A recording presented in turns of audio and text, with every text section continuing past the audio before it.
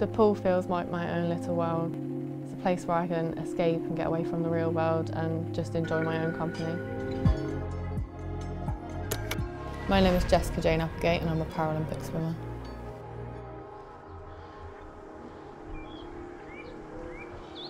I was diagnosed with autism, like Asperger's and things like that, and multiple learning disabilities from a young age. Come on then, let's go. And it's really hard to tell people like how they affect me because I've dealt with them my whole life. It's really hard when people are like, oh, what's wrong with you? So I think like you just adapt to looking normal and fitting in. Swimming's taught me so many things, many things, but it's taught me like a path into the world, whereas when I was at school I felt different and left out and all sorts of other things that comes with having a disability at school. But swimming was somewhere I felt normal, somewhere I could be me and just enjoy it.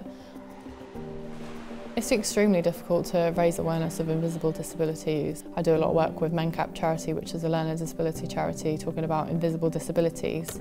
And I use my social media platform quite a lot to try and expose that, you know, not everyone looks the same. We don't all fit in the same basket. Even other people with learning disabilities will look different to me and people suffer differently. I just look at where I was when I was 16 years old and I just look and think, I just want to keep bettering and bettering and bettering what I'm doing. Yeah, that looks amazing.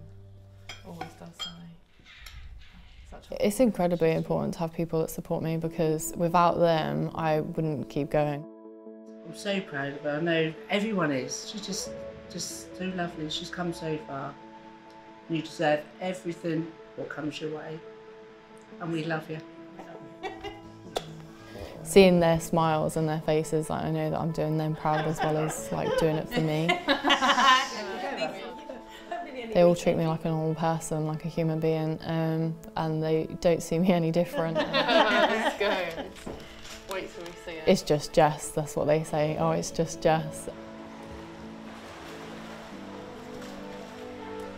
I want to be an advocate for people with invisible disabilities to know that it is okay and we can compete and we can do things normally and live our lives and still be happy.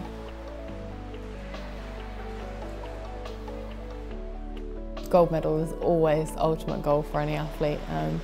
I think if we can nail everything on the day, then hopefully a gold medal will come out at the end.